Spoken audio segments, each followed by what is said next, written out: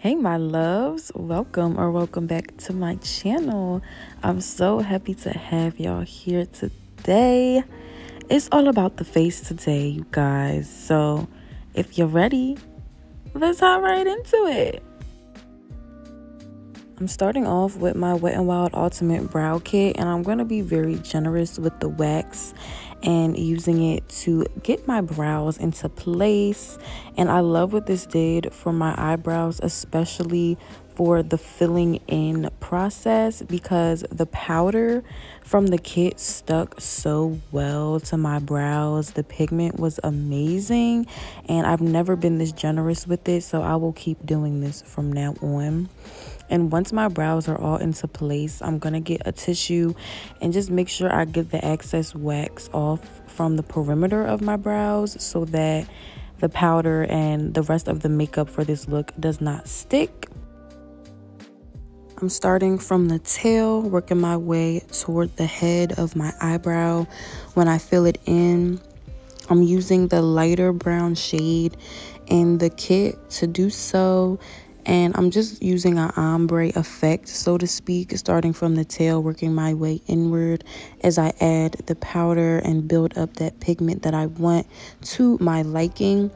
I definitely like it darker at the end and lighter at the head. And then I'll just use my brush to blend it in and do the same thing on my other brow.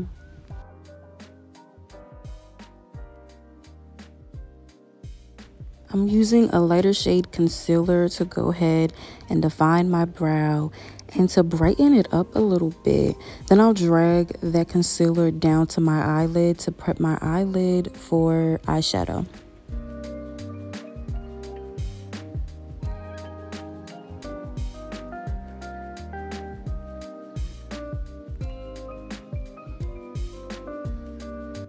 Once my eyelids are nice and blended with my beauty blender, I'm going to get my banana powder and set my lids and underneath my brow with that powder.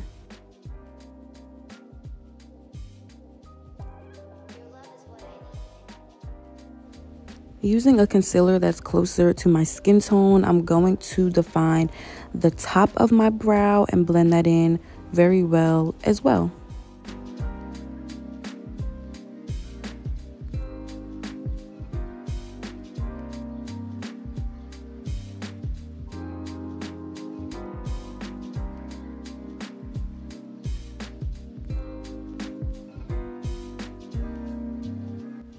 For my foundation, I'm using Makeup Forever HD Skin today.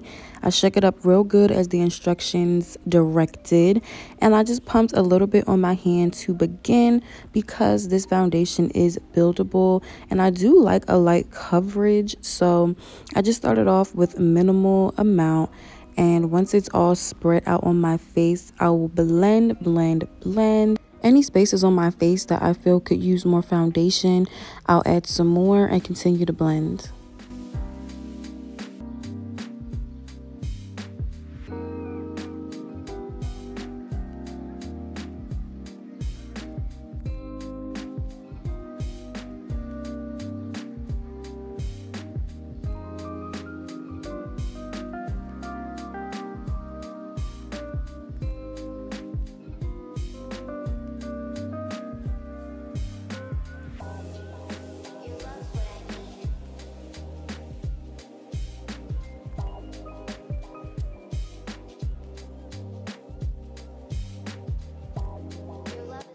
This foundation was giving skin, y'all. It's called HD Skin for a reason, and I was loving it. As for contouring, I'm using my e.l.f. Cream Contour Palette with the second to lightest shade. And I'm just going to go in and contour the usual areas and blend those babies in with my wet beauty blender.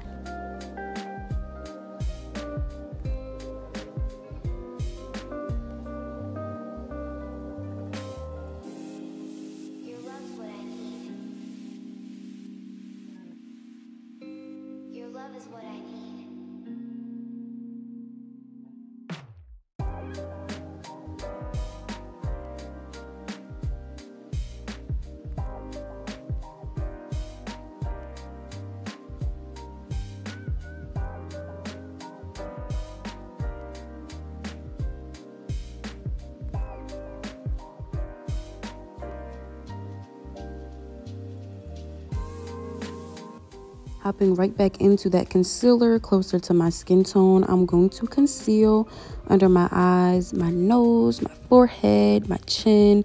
Y'all know. So I'm going to conceal all of that and I will blend away.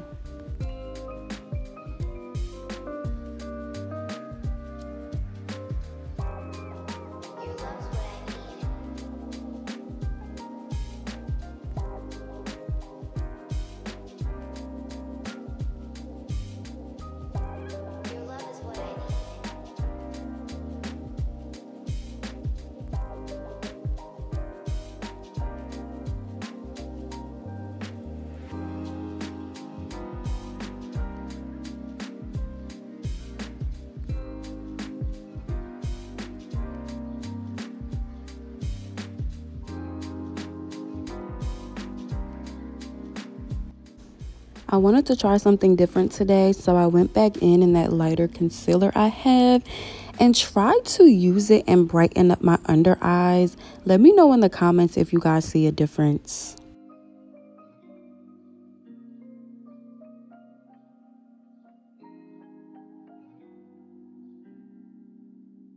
The next step I took was to set my face, and I did this mistakenly because I was switching up my order in which I was doing my makeup today, so it kind of threw everything off.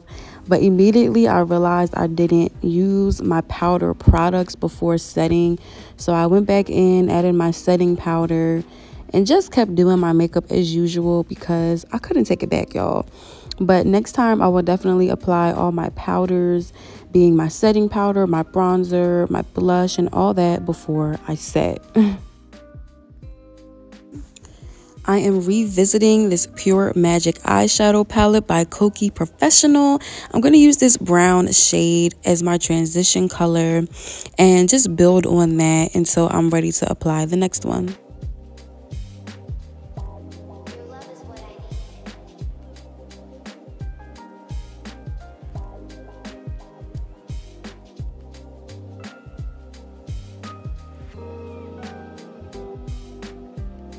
To deepen up my crease a little bit, I'm going to use the Chocolates by Juvia's Place palette.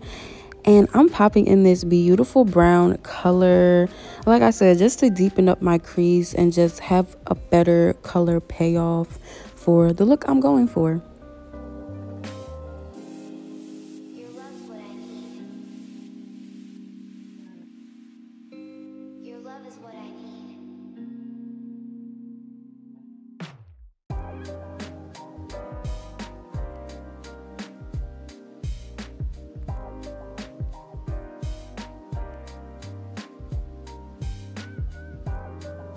Now, if you read the title, you probably know what color is next.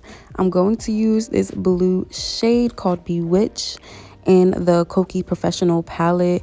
And I'm going to add that just beneath my crease, in the crease. I'm not sure how you want to describe it, but I've been applying my transition color a little bit higher lately just to give my eye a bigger effect and just really show off my eyeshadow. So yeah, I'm going to put that in just beneath the brown and blend it in very well.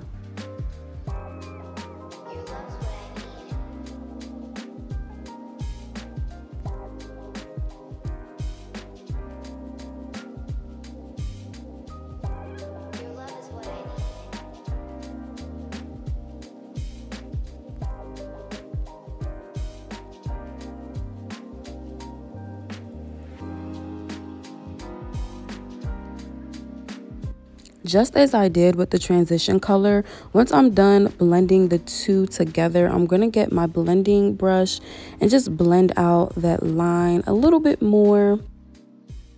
I'm going to go in with this skinny brush and my lighter concealer to achieve my cut crease. And I'm going to start right where my eyelid naturally creases and slowly bring it just above the crease.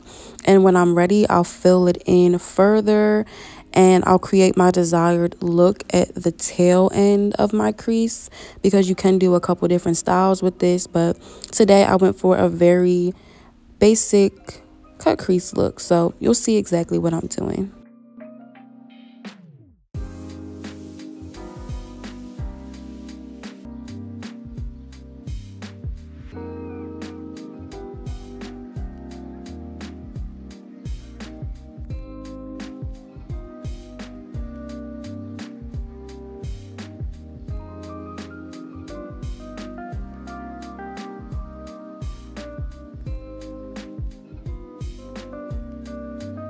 Once I'm satisfied with the cut crease that I created, I'll let it dry for a little bit. Then I'll get my beauty blender and just blend down that concealer that I added to the lid itself.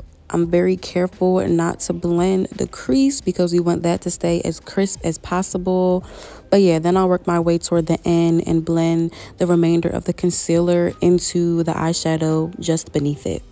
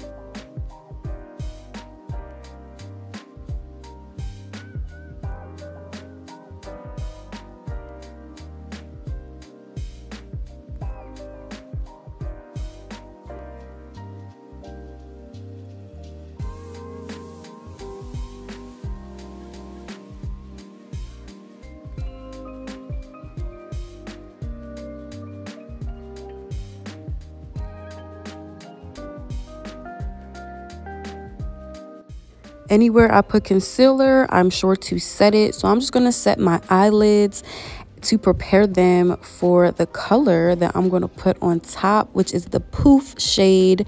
It's more like a bone color.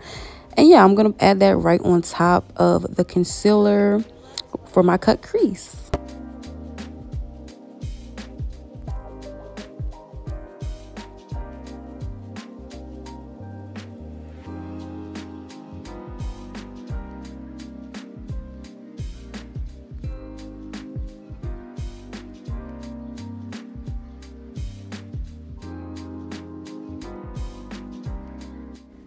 Just to add a little bit more depth to this look, I'm going to use this blue shade in the Wet n Wild palette that is similar to the blue I used for my crease, except this has a little bit of shimmer added to it. So I was excited to use it. I popped it right at the end of the cut crease and I blended it right into the blue beneath it.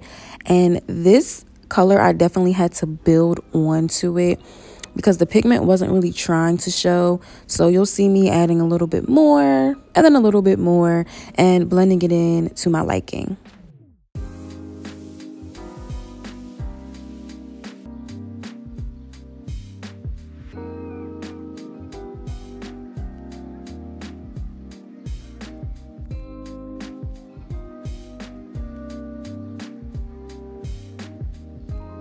This is what my eyes are looking like at this point, and I'm gonna move on and add the same transition shade to my under eye, and then I will go into the Juvia's Place palette and add that deeper brown underneath my eye as well.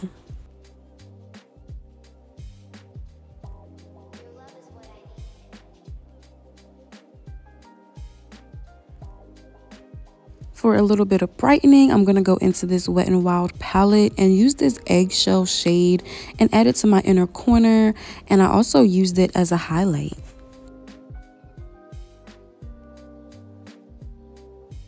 This is certainly something that pertains to my mood, and so it is optional, but I wanted my eyeshadow to look a little bit more sharp. So I'm adding my concealer in the way that you see. Then I'm going to blend it out and add some powder to set it before I move on to my bronzer. I'm using Bronze Please by L'Oreal Paris, but before I do bronze, I'm going to make sure that I put some foundation on my forehead where my scarf was covering, because hello. But yeah, so I did bronze my usual areas, but I could tell it wasn't blending as usual because I set my face too soon. So yeah, just FYI. My look is not complete without blush, but today I'm going to use the Kokie Professional Sunlit Peach Bronzer as my blush.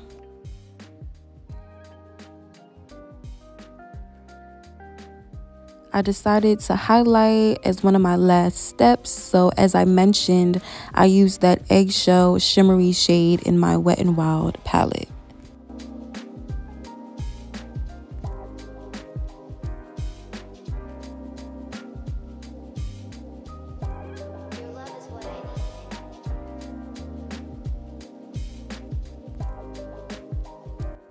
I'm gonna set for the last time and move on to my lashes. I'm using the Kiss brand in the shape Brazier, and I like to put the glue on my eyelash first, add some more glue to the lash, and once I give it a few minutes, not even honestly, like 30 seconds, I stick the lash on and I'm ready to go. So that's how I do it. I did the other one off camera, but let's see what these lashes are looking like. Last but certainly one of my favorite parts is the lips.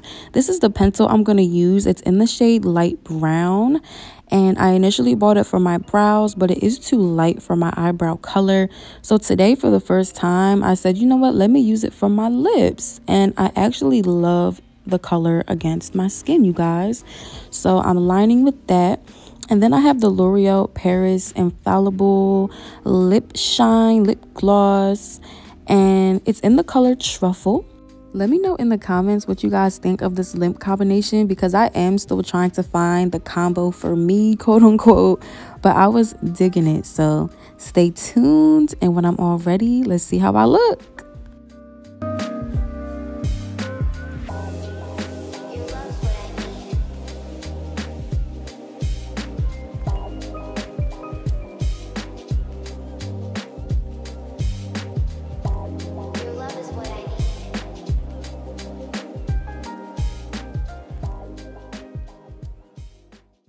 All right, babies, my makeup is all done, and I don't know if you could tell, but I'm feeling myself. Like, I need to go somewhere pronto, so I'm gonna figure out exactly where I'm about to go. In the meantime, let me know what you guys think of this look, okay? How did I do? And let me know what you guys want to see next. If you enjoyed this video, give it a big old thumbs up, and you already know, if you want to see more from me, because I got more for you, go ahead and subscribe to my channel, and I'll see y'all in the next one. Bye.